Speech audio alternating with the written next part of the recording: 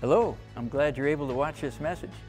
It'd be great if you could visit sometime, but if not, find a good Bible-believing church in your area. Hope to see you sometime. Lord, thank you.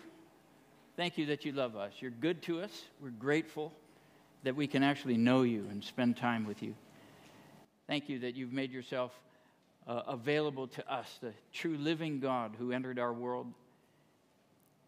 Thank you that you've loved us that much. Jesus, thank you for entering our world, adding a human nature to your divine nature, for taking our place in the judgment we deserve and rising physically from the dead. We know you've ascended into heaven, waiting for a time to return. You're our hope. Our eyes look to you, and we're grateful that we can know you. You've opened up an opportunity for us to trust you and to walk closely with you. Spirit of God, thank you that you're the one who lives inside of those who have trusted Jesus. Thank you that you're the one who turns us away from those things that are unholy and untrue, towards those things that are true and holy. Thank you that you've inspired truth outside, objectively, from ourselves, revealed from you, not that we would continue to go inside of ourselves for anything that's true, Lord. We trust what you've revealed. And we would ask that even this morning that you would help us to understand some of these things that we'll look at. In Jesus' name, amen. All right, you might have heard there was a guy in a rural community who was known to be a really good fisherman. And as he was continually bringing back boatloads of fish into town, they just couldn't figure out how he did it. And turns out that the game warden couldn't figure out how he did it either. So he was in conversation with him, and he said, hey, do you mind if I go with you on one of your fishing trips? The man said, sure, no problem. Drove out to the lake that he fished at, boat ride out into the middle of the lake. As they're sitting there, anchored, the game warden starts to pull his pole out, and the man, he opens up a bag, pulls out a stick of dynamite, lights a stick of dynamite. Well, the game warden's like, oh, you can't do that. He tosses the stick of dynamite into the lake. Boom! All the fish come floating to the top, and he's just casually, grabbing them, putting them in the boat. And the game warden's beside himself. You can't do that. That's illegal. I'll make sure that this never happens again. And the guy would just slowly, calmly pull another stick of dynamite out of the bag, lit it on fire, tossed it over to the game warden. The game warden grabbed it. The man said, you going to fish? Or are you going to talk? And so, the subject we'll discuss today requires participation, all right? How are you in the area of participation? And I'm going to ask this in the community. We're going to focus on the true community of God today. And I want to say this. It's no secret that community, even in the world of people who do not know God, community is involved in molding and shaping people's destiny sometimes. The people that you surround yourself with. That's no secret in our world. And I think in large part because God made us in his image. He made us for community. And so there's plenty of opportunities that people have to be involved in each other's lives that impact each other's lives within communities. When someone decides they want to build a moral foundation for their life, when they decide that they want to build a moral foundation for their family, community needs to be involved in that. And the people that you surround yourself with and your children with and your grandchildren with are going to have a large part to do with how they're going to turn out. The people that you give approval to give input into your kids' lives and even into your own life. In 1951, a rather famous experiment was done by Solomon Asch, and there's even some original videos of it where they were doing experiments on peer pressure. Who in this room doesn't understand the impact that your peers have on your life, the pressure that they can put on you, for good or worse? Well, an experiment was done where a guy in a lab coat or a woman in a lab coat would get up front. She'd have this card of different length lines that were obviously different lengths, labeled A, B, and C. And the room was filled with people who were supposedly being experimented on. And a question would be asked, what's the longest line? What's the shortest line? And then around the circle they would go, and each person would say, well, A or B or C. Well, there was really only one person being experimented on in the entire room. One person in that crowd of people who were going to be giving answers was being experimented on. And so the card would be up, and the obvious wrong answer began to be given by the people in that crowd. It would go around a circle to the person who was being experimented on. And in some of the videos you can see just someone like going back and forth like, are these people nuts? But then out of their mouth comes a conforming statement in agreement with what everyone else has just said.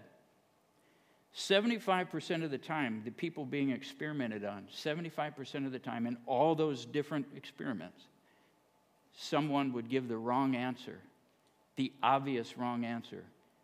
75% of those people would do that. We understand it. We know what peer pressure is like. If you understand it, proper decisions need to be made, especially in the world in which the way it's changing here, if you want to build a moral foundation for your family and life. You have to choose the people and monitor the people that you hang around and that you allow your kids to hang around. It has to be done. And Proverbs, we find wisdom being given to us. If you would, sanctified common sense, all right? Where you would, where a father is passing on wisdom to, mostly you hear the masculine language, a son. So you have Solomon here, and wisdom is a word that means skill. And so applied here in the Proverbs, it's always skill at living life God's way. So do you have that skill or don't you? And this father, you can almost hear this plea for his son here in Proverbs chapter 1, verse 10 through 19. Many places we can look. He says, my son, if sinners entice you, do not give in to them. If they say, come along with us, let's lie in wait for someone's blood, let's waylay some harmless soul, let's swallow them alive like the grave and whole like those who go down to the pit. We will get all sorts of valuable things and fill our houses with plunder. Throw your lot in with us and we'll share a common purse. What's being addressed here? Peer pressure. He's talking to his kid just like any dad or any mom would talk to their children. Don't give in to the pressure of people around you who are fools. That's what he's saying. My son, do not go along with them. Look at verse 15. Do not set foot on their paths, for their feet rush into sin. They're swift to shed blood. How useless to spread a net in view of all the birds. These men lie in wait for their own blood. They waylay only themselves. Such is the end of all who go after ill-gotten gain. It takes away the lives of those who get it. You know what this is called? This is called the fellowship of fools. That's what this is.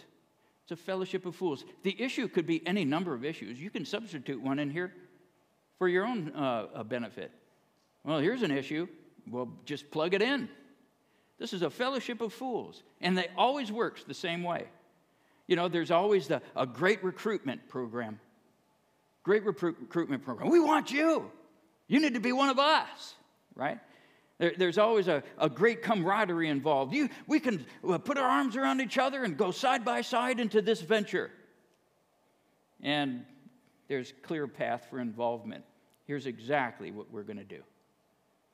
The only problem is, with this fellowship, is it has a meaningless purpose that's going to leave wasted lives in its path. You see, a meaningless purpose that leaves wasted lives in its path. That's what every fellowship of fools produces. Whether it's an obvious wrong, meaningless pursuit, or something that's more subtle, just takes your eyes off of what really is ultimately important and divert your attention into a different kind of fellowship. There's plenty of fellowships in our world. Lots of different things that people can get involved with that involve other people. That can substitute even for the things that God would love for you to be involved with. Listen to this one. Right at the beginning of the Psalms, every young Jewish person was bar mitzvahed. They come under the law. They become a son of the law. In other words, they're old enough. They're a man now. Now what you're doing is you are personally responsible in your relationship with God to let his law guide your life. That's what it means to be bar mitzvah. He's talking in the very first psalm about something you can mess up a young man's life or a young woman's life. We find, blessed is the man who does not walk in the counsel of the wicked. What's being described here is someone just walking along a path of life and happy that they're moving in a certain direction, but there's one problem here. They're surrounded by the counsel of fools. Look what it says. Blessed is the man who does not walk in the counsel of the wicked. You know what a wicked person is? Someone who could care less about God. They really don't care about God. Maybe not in a violent way or in an aggressive way. They just don't want him involved in their life. They want to do whatever they feel like doing. They want to walk in the way that they want to live their life, and they don't want to be bothered by any of that spiritual stuff. And so this young man is walking in a direction, and he's hearing input and guidance from all kinds of different sources, but mostly those people he's hanging around with. Counsel of the wicked. Well, what happens after a while? You just start getting that counsel tangled in your brain. Everyone else is doing it. Well, you'd start doing it too. That's what it says. Its forward motion is stopped. It says, or stand in the way of sinners. He stopped moving forward. Now he's standing there. What does that mean? He's participating now.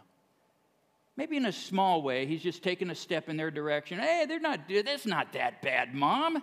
It's not that bad, Dad. It's not that bad, friends. Come on. Why do you have such a negative attitude about all this kind of stuff? They stand in the way of sinners, start doing what they do. Why? Because you can't over time expose yourself to those kind of thoughts continually without any other input and continue to do the right things. Believe the right things. You're going to stand and start to participate. If you're involved in a fellowship of fools, it's going to happen. And then what's the third motion we see? Not just standing, now he's sitting. You know those people who grew up in a great home, possibly. I can tell you this story 20,000 times over. Of course, that's hyperbole, right? I have a front row seat to it. Kid grows up in a wonderful home, gets involved in a fellowship of fools, and sooner or later, down the line after college, they're sitting in a seat mocking every good thing that they've learned in their childhood. Mocking every good word that came to them. There is no God. Are you kidding me? How do you come to that place? You're surrounded by a fellowship of fools. And that's exactly what he's saying. Blessed is a man who does not do that. Right? But, he says, his delight is in the law of the Lord. And on his law he meditates day and night. He exposes himself to God's word and surrounds himself, I'm assuming, with people who love God too. What kind of community input do you intentionally expose yourself to and your family to? That's a burning question that must be asked in our present culture. Has to be. You intentionally expose yourself to the community you want yourself and your kids to become like. And if you're involved in a fellowship of fools, neglecting the fellowship of the people who love God and his word, something not good is going to happen. I guarantee it. What is true community? That's what we're going to focus on today. The foundation, I'm going to say this first, for true community, and when I say true community, I mean the community that should trump any other fellowship that you're involved with. We're involved with this, we're involved with that. No, what should trump any other fellowship that you're involved with in this world? What is the fellowship above all fellowships that you should be involved with? At the expense of any other fellowship, if it comes down to that. That's the decision. What is the true community? Foundation for true community is God himself. Now we notice here in Genesis chapter 1 something that we've read, possibly if you've been around. Then God said, let us make man in our image, in our likeness, distinct from the animals. Made us with, in many ways, like himself, not in appearance, but in our capacities. Notice the wording. Let us. That's kind of odd. I thought there was only one true living God. Why from the earliest communication are we hearing, let us make man in our image? He's not talking to the angels. Angels aren't co-creators with him. There's only one true living God who made everything. So we find in the earliest communication with the word Elohim used that there's an allowance for plurality within the one true living God. Well, something that every Jewish person knew, this is their scriptures, the Pentateuch, the first five books of the Bible, the books of Moses, clearly help you understand that there's only one true living God. There aren't many other gods. They were in the middle of different cultures that believed in many different gods, and so the Shema became their primary mantra. In Deuteronomy chapter 6, verse 4, Shema is a Hebrew word that means hear. It's the word translated here, hear, O Israel. Pay attention to this. If you pay attention to nothing else in your current culture, the Lord our God, the Lord is one. There is only one. In essence, true living God. We find as things unfold in the New Testament especially, in Matthew, for example, in chapter 28, verse 18 through 20, we find this. Then Jesus came to them and said, all authority in heaven and on earth has been given to me. Therefore go, make disciples of all nations, baptizing them in the name of the what? The one name, the name of the Father and of the Son and of the Holy Spirit. Sounds like he's saying there's three. Is the Father God? Absolutely. Is the Son God? Absolutely. Is the Spirit God? Absolutely. Is there more than one God? Absolutely not. How do we understand this? God exists as community. Let us make man in our image. And we find here that existing as community, God calls us into community as well, because he made us in his image. He wants us to be a part of community, foundationally because he exists as community. We find the second thing I want to share is that God made every believer a member of his true community, whether they want to be or not. I don't want other people around me. Tough. If someone put their faith in Christ, and it's exactly it, a believer, and primarily when someone thinks of salvation, the word salvation is used in the Bible, it means to be rescued from something. I mean, rescued from an eternity without God, brought into the hope of an eternity with God, eternal life. I get eternal life. I don't get eternal death. Okay? So that's what salvation is. You realize that salvation is primarily a relationship with the living God. That's what it is. He invites you into a personal relationship with himself. And because you have a personal relationship with the true and living God, you live forever. Because you've entered a relationship. Sometimes we don't think of it in terms of relationship. I mean, you think about friends that you have or people that you know in your life. Could you imagine someone doing some terribly offensive thing to you and just ignoring it? They know they did it. You know they did it. Maybe you've had this happen before. And they're pretending like nothing happened. They're laughing, ha, ha, ha, cracking jokes. They're coming back into your presence, and they've never dealt with the issue. How close are you guys? There's been no reconciliation. There's been no acknowledgement of the pain they brought into your life. There's been no acknowledgement that they did something wrong. They just want to smooth it over and make sure everything's good. You know, a lot of people are going to think they're going to dance into heaven that way. Ha, ha, ha, ha, I've been running my own life.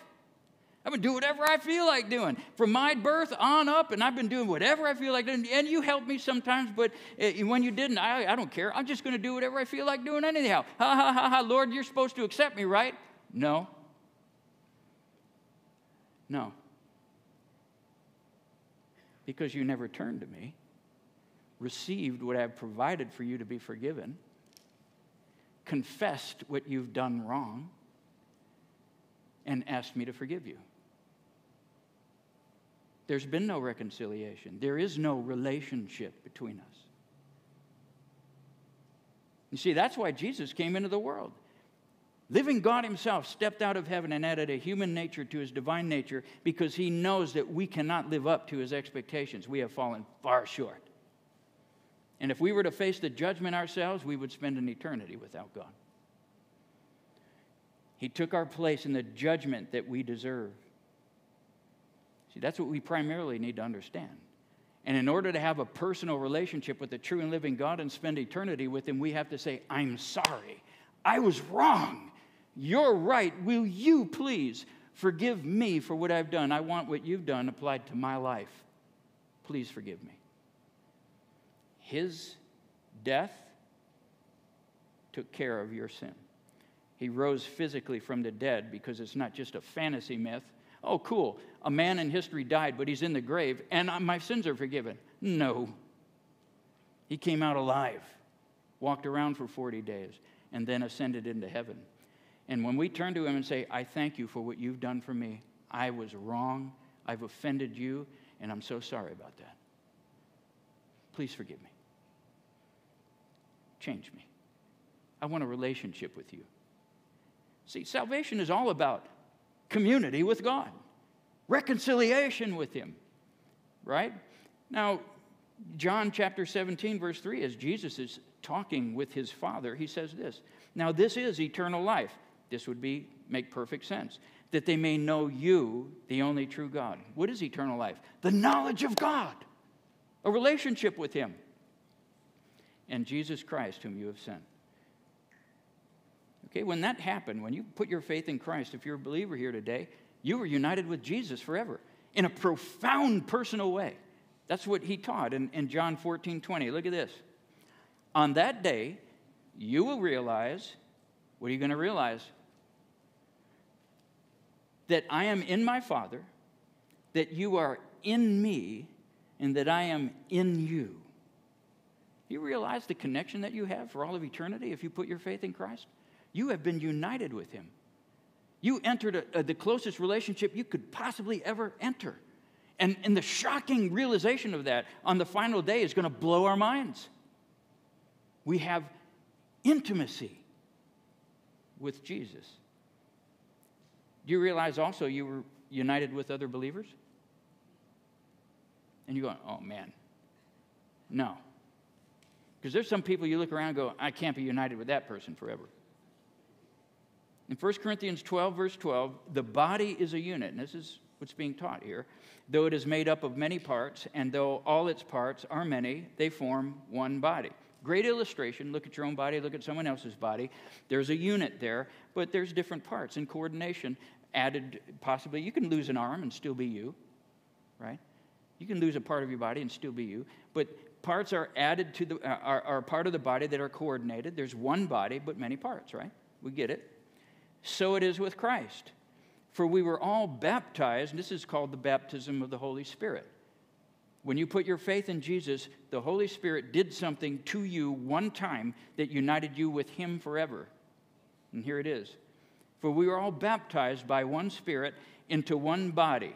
Whether Jews or Greeks, slave or free, we were all given the one Spirit to drink. So God united people together who have put their faith in Christ and into one body, he says. Whether you like it or not, other believers are united with you for all of eternity. And I know you're thinking of some people you don't. When I was doing this, preparing this, I thought of someone that was particularly distasteful to me when I was in high school. I mean, I was on the baseball team. He was a second baseman. I was a shortstop in high school, and he would do all kinds of things to irritate me on the field and off, right? Trading off the bag when the throwdown came. You know, he grabbed it one inning, I'd grab it the next, but I wouldn't grab it the next. If I was too slow, he'd be there for the tag, and I'm like, you know what I mean? That kind of stuff. And so when I graduated, I was, went off to college, Michigan State University, and man, my life changed. I mean, I had put my faith in Christ earlier in life, but it's one of those things where you go, I don't know, did I really know him or didn't I? I got baptized, but when I got to college, it was one of those things that absolutely transformed the way I thought about life. There is nothing greater to live for than Christ. I had this wonderful awakening experience when I was at college. I wanted to live for him the rest of my life. I'm still doing it. It was something that absolutely grabbed my attention. And my sister, the following year, when she came up, she gave her life to Christ and started following him with all her heart. And she came to me one time and she said, Ben, I know we're going home this weekend, but I got to ask you something. Can Matt ride home with us? Well, he was the guy that irritated me.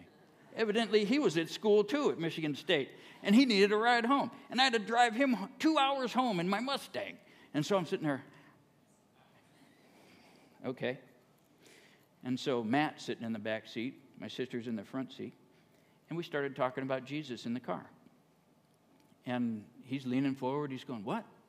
He's asking questions about the Bible, asking questions about Jesus. And all the right questions. Like God had opened up his heart to show him the emptiness of life without him. And I'm looking at my sister going, what's happening in the back seat, you know? And it came to the point where I asked him, you think you might want to just talk to Jesus and ask him to change your life? He said, I'd love to. We'd have to pee real quick. Can you pull over? And so we did.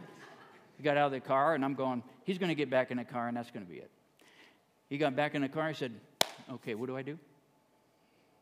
Led him in a prayer in the back seat. I hated him when he got in the car. I totally loved him halfway home. Why? Because he was united to me in the same family, in a relationship with the living God for all of eternity. I actually spent some time with him, helping him get his faith established and learn the Bible a little bit more at school. He unites us together with other believers. The presence of God is in the church. Something else to consider here. In Ephesians chapter 2, verse 22, and in him you too are being built together to become a dwelling in which God lives by his Spirit. You know what the church is? The church is a building, I guess an analogy he uses as a body and also a building, where bricks are being added to this place of worship, or a temple, if you would, and each brick is you and I, who come to Christ. We're added to it. But who is indwelling and in the midst of this whole building is the Spirit of God, uniting us together. As this building goes up, this place of worship. And so the presence of God is not only in you, but among us and all around the world among us as believers. I'm going to say this. Jesus loves the church. He loves it. Now, I haven't defined church yet, because we haven't actually seen the word used for church until this verse. Ephesians 5:25, husbands, love your wives, just as Christ loved the church and gave himself up for her. And I'm going to read the rest. To make her holy, cleansing her by the washing with water through the word, and to present her to himself as a radiant church, without stain or wrinkle or any other blemish, but holy and blameless. You might be going, wow, that's a little confusing. But what he's doing is he's using the relationship of Jesus with his people, the church. Church, this word is a Greek word, ekklesia, which means a called out assembly. Among the Greeks, a political assembly might form, and people would come out of their homes into public, and they would rally or whatever they would do. That's a called out assembly. Well, that word was used for God's people. We see it translated church, but the word is used for God's people. A called out assembly of God's people. That's what the church is. That's why we gather together. That's why we meet. This isn't a church isn't a building. Sometimes people go, I'm going up to the church. Well, that's wrong lingo. I'm going up to where the church meets. See, we're the church. The people are the church. We could go meet under a bridge somewhere and still be the church. We're God's people. But he's using an illustration here. It's a wonderful one, because what Jesus did is he cleaned us up. When we put our faith in him, he washed us clean. He cleansed us. He made us radiant. There's no more stain on your life from the beginning of your life to the very end. Even some of the things you haven't even seen yourself do yet, he already knows, and he's forgiven already, because he's taken your entire life and he's washed it clean. And he's brought you to himself, united you with other people. And you have this wonderful image of a traditional wedding here, maybe, where where the bride is dressed in white, and, the groom is up front, and all the people are standing there waiting. And what happens when the bride walks through the door, man? Everyone stands up. And the groom is coming to tears. Sometimes. Watching her come through the door with her dad. And she's like, everyone's like, oh. She's all white, shiny. It's as shiny as you'll ever see your wife, men. Because she's in that wonderful place. I mean, what woman goes into a restaurant dressed like that? You're not going to see her that shiny again. She's got her hair done well. Everything is done. She's just got this white dress on. Could you imagine someone showing up at a restaurant in a white dress, all dressed up, duded up like that? Like, what kind of weird situation is this? But here in this setting, a woman comes up the aisle to see her groom, right? Washed, clean, spotless. That's a picture he has. This is, what I'm saying? Jesus loves the church. If someone from the aisle, halfway up, where this shiny woman that's going to be united with this man comes up and just slaps her in front of everybody, what would happen? At least the groom would be down there dogging it out with that guy. And everyone in the congregation probably would be on top of him. Just slap the bride in front of everybody. I'm going to tell you this. I've heard Christians slap the bride before. And Jesus loves the church. This is exactly what he did for the church. He died for the church. To bring people to himself. To unite them together into a family of people that are his. To clean them up shiny and bright.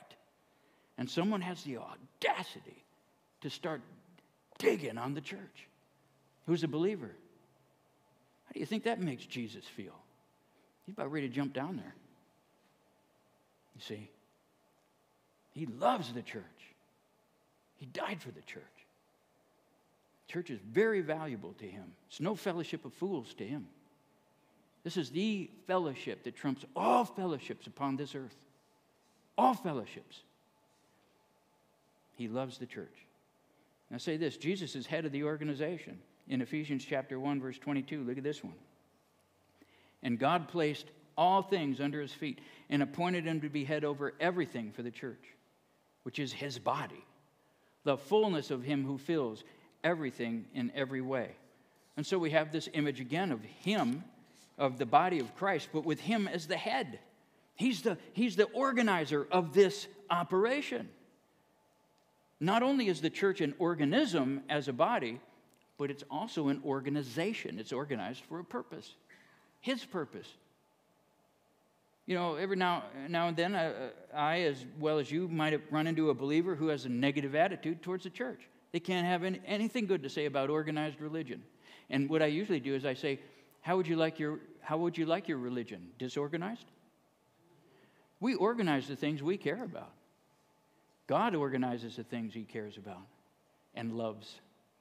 I mean, we wouldn't ever say, I hate organized sports, but I sure hope the Seahawks win next week. No. If you knew that the Seahawks were not organized and you saw clear evidence of it, you'd be screaming for a new coach. God put the head to the church on straight, and the church is organized under him. There's a reason that it is the way it is. Number 3, God calls every believer to decide to do this. And I'm speaking to you believers here today. To commit yourself to a local church. What should be the natural conclusion we come to regarding these things? A local farmer had stopped coming to a small country church. And, the folks there at the church, they dressed up. They had suits on and stuff.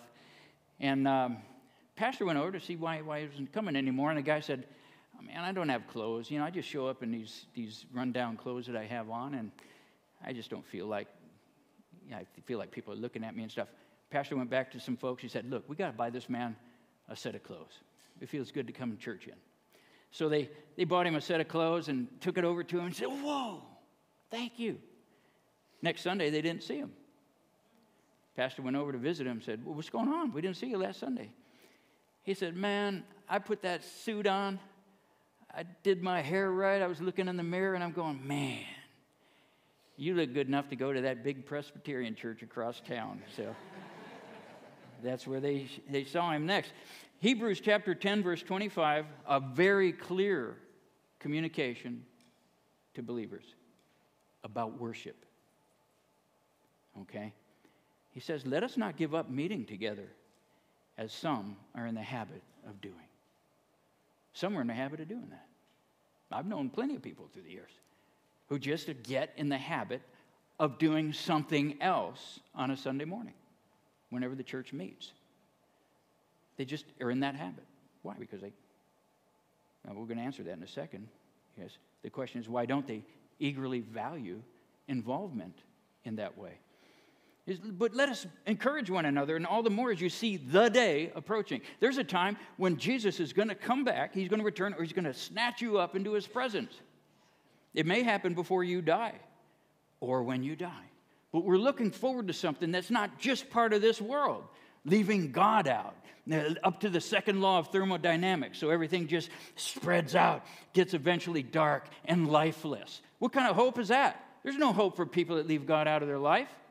We gather together and we go, there's a future for us. He's the one that made this world. Yes, it's winding down, but he's going to return. He's going to remake everything one of these days. We have a hope. And we gather together and we renew that hope every time we meet. You believe this stuff? Absolutely. You don't even know someone across the room, and you look over there, they're here. They're into this, man. And so am I. This isn't the only life we have. We have the living God in our lives. He's united us together, and we're on a journey together, and we're looking forward to seeing him one of these days, and we want to live for him in this world. Okay? So that's what this attitude is. We're in this together. And, why don't people value or eagerly commit to a community of believers? Who are believers? Who are Christians? I'm talking to Christians here. I would say, number one, there's a cultural move towards isolation. People love being individuals. That's one of the things I hear from people who come to the United States from other countries and other cultures. There's not that community.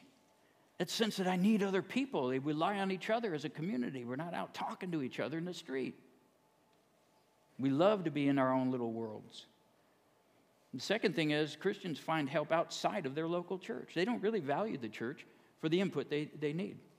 They don't really value the church for the community they need. They've got neighborhood community, man. We got a barbecue going on this weekend. We got some kind of counseling session set up with somebody. He doesn't really go to the Bible for his underpinnings for his counsel to me, but, it sure helps me. Support groups for different various things. Internet, sports teams, man. I mean, there's all kinds of fellowship you can find in this world. There's plenty of help you can find outside the church. There's also Christians are ignorant of the truth. Just what we're talking about here today. You just do not have the perspective that God has about this community that should trump any other fellowship in your life. Now, Jesus intended his mission to be carried out through local churches.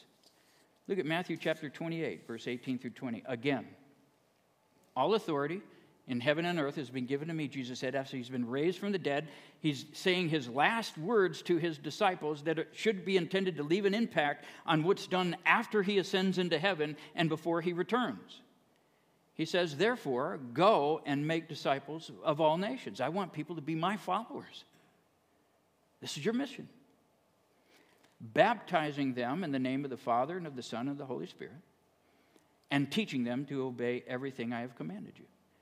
Baptism and teaching. We're going to have some baptisms today. People have committed their life to Christ, and we're going to rejoice and say, man, that's awesome. We love this. We love what you've decided to do. We love what God's doing. We value it. See, that happens in the context of a local church. Teaching happens in the context of a local church, in a community of believers where things can be discussed. Okay?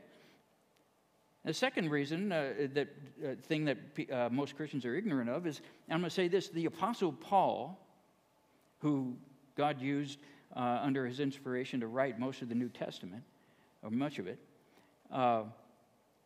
organized and sacrificed for local churches to come into existence. If you've ever read the New Testament, he was pummeled in places that he went to bring the gospel to people. People chased him down. But what was he intending to do? To start local congregations of believers all around the place where he was inhabiting at the time. He sacrificed and he organized. Look at Titus chapter 1, verse 5. He's giving instruction to a young pastor. He said, "The reason I left you in Crete was that you might straighten out what was left unfinished and appoint elders in every town as I directed you." What he's saying is, local churches need to be established with local leaders. That's your job. He's organizing local churches. In Colossians chapter 1, verse 24, now listen to what Paul says here. It's interesting. He says, "Now I rejoice in what was suffered for you, and I fill up," this is interesting, "in my flesh what is still lacking in regard to Christ's afflictions for the sake of his body, which is the church." What are you saying, Paul? That Jesus needed you to suffer too so that people would become Christians? Absolutely not. Jesus did everything we need to come into a personal relationship with him. But I'm suffering so that Christians will come together in congregations and do what God wants on the earth.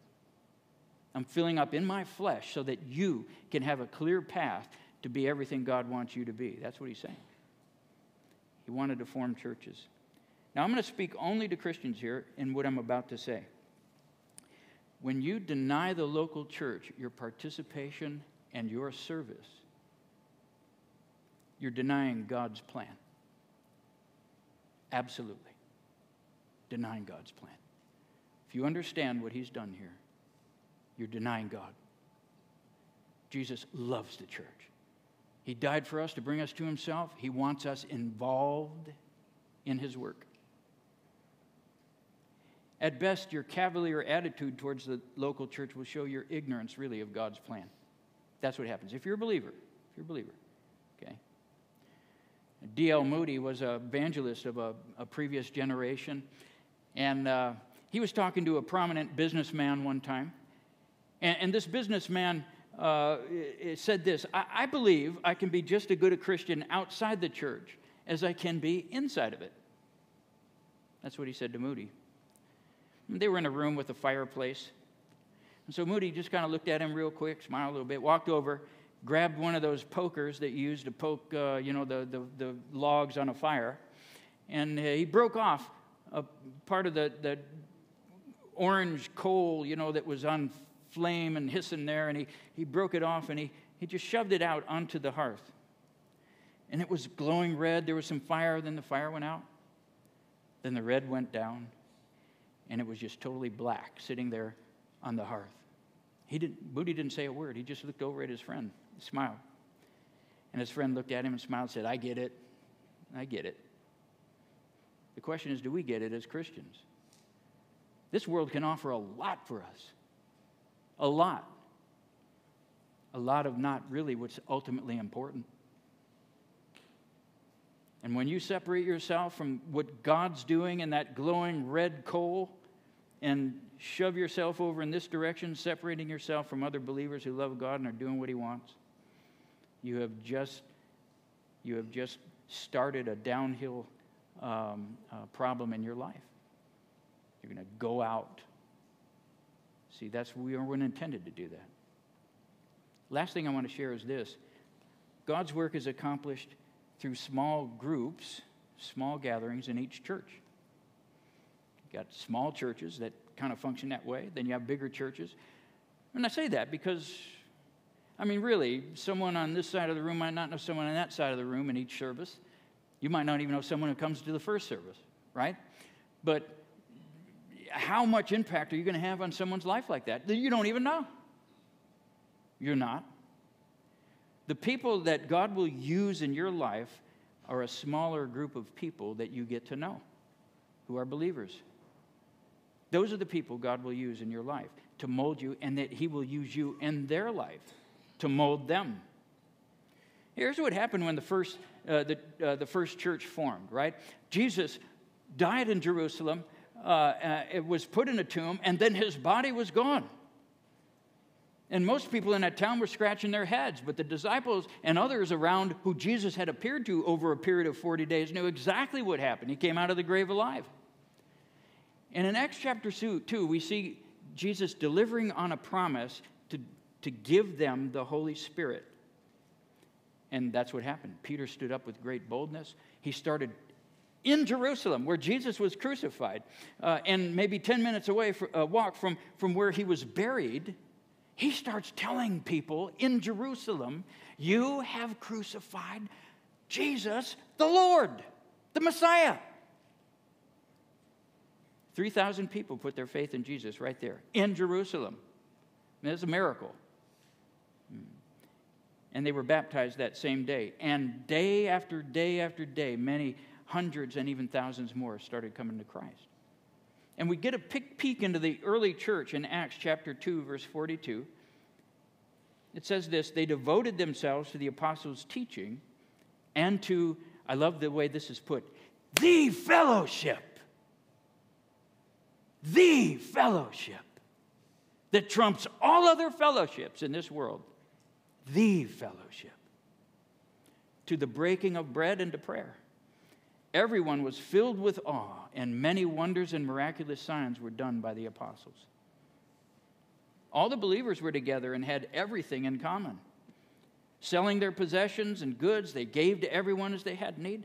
Every day they continued to meet together in the temple courts. They broke bread in their homes, ate together with glad and sincere hearts, praising God and enjoying the favor of all the people. And the Lord added to their number daily those who were being saved. What a wonderful peek into the early life of the church. You see all the things that people share together as God's people. Prayer together, a further understanding of God's will through His Word, encouragement and support, even financially, for people in need. All these wonderful things were happening. In a large setting, they would get together in public, but then you find that they met in homes, in smaller settings, where they would share a meal together, they would share more intimate things, they would pray together, they would know people in those little environments. Thousands of people in public, and then there were people meeting in homes. If you think about 20/20 vision for a moment, when you go to the eye doctor, that's what you want. Perfect vision, 20/20 vision. Well, if you want to understand perfectly what possibility of what God might want to do, see a little bit clearly what He was doing in the church, we find in Acts 20:20, like that?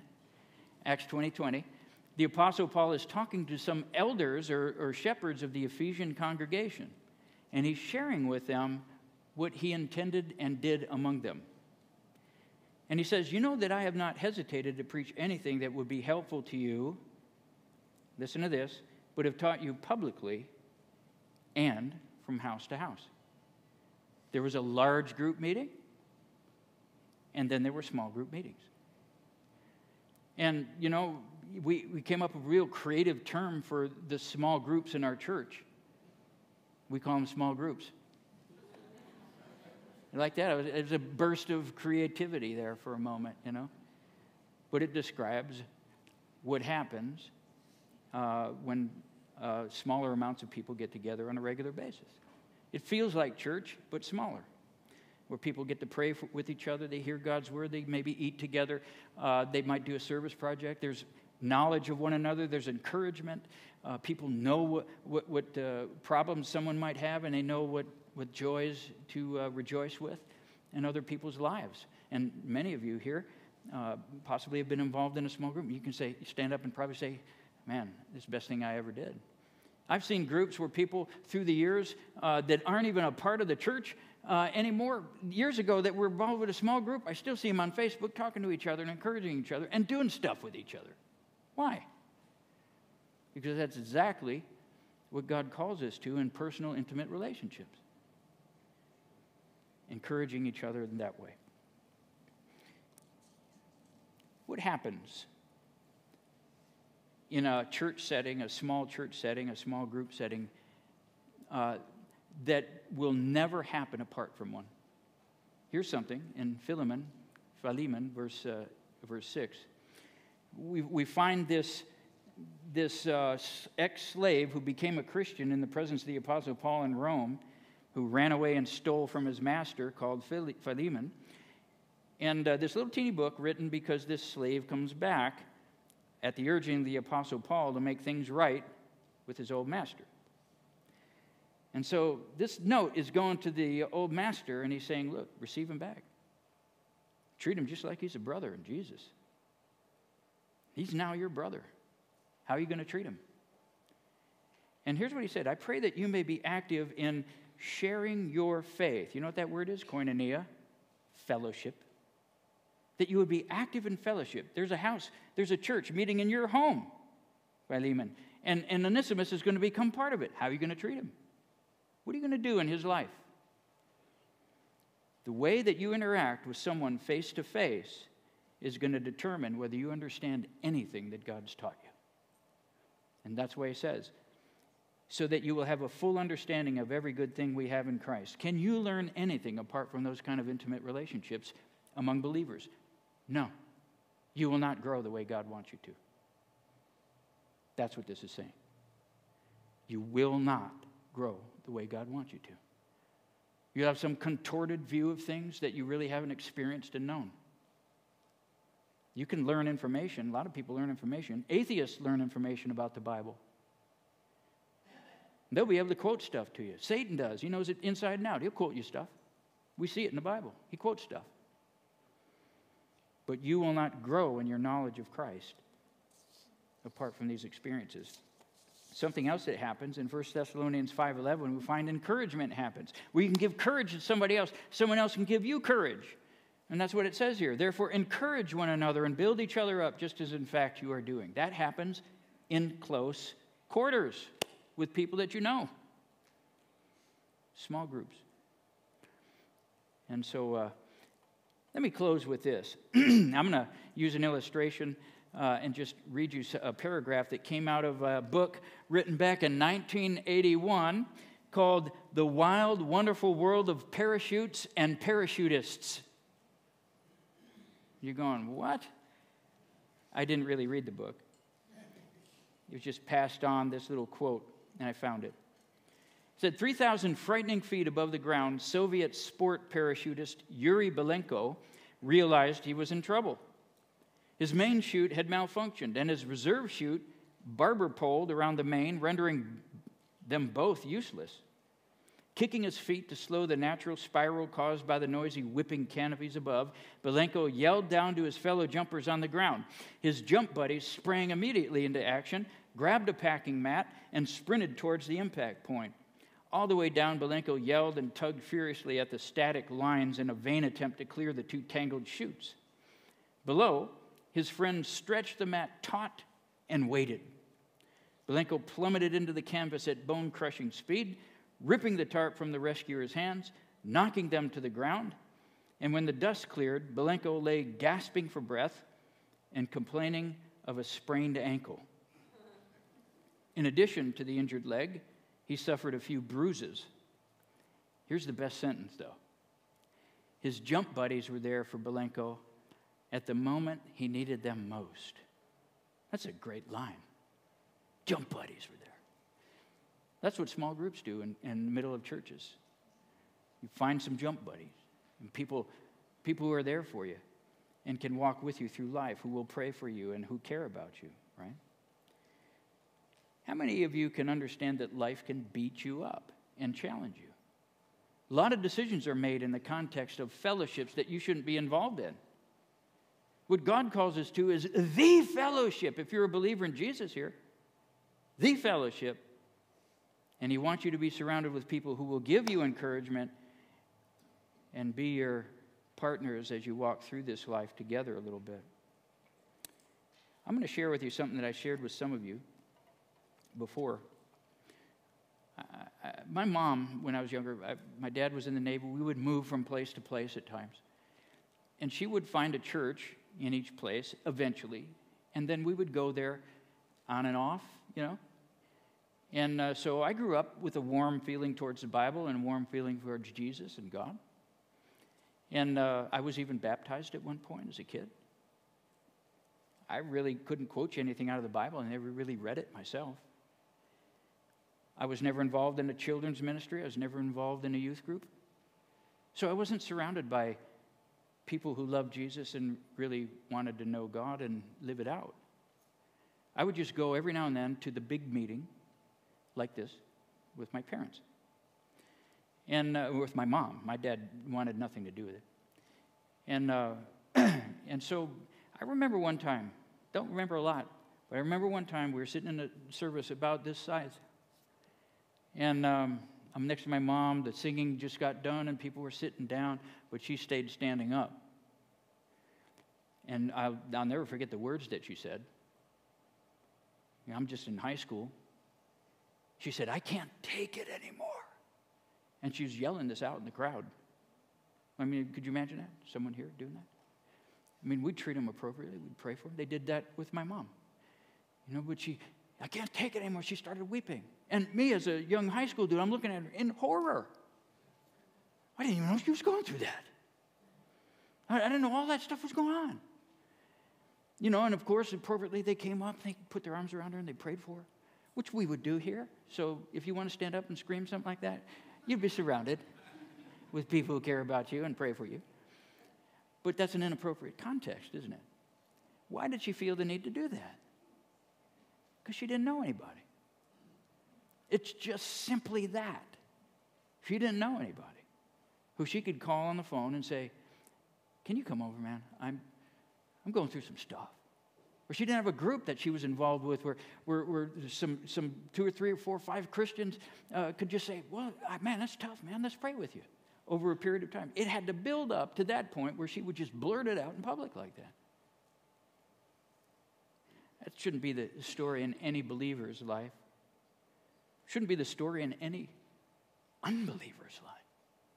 They can come to the true fellowship in this world and find ultimate peace and hope and joy in every good thing. So, Lord, we come to you. We're grateful that we can know you.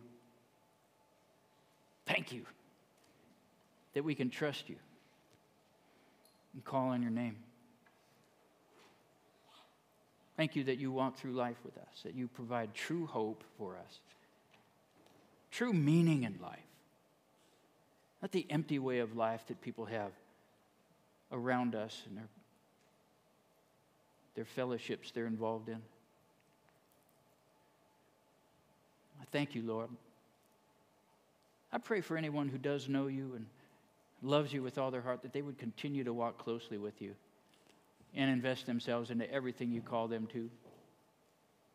I pray for any believer who's just turned away from you, on their own path right now, trying to figure life out on their own, but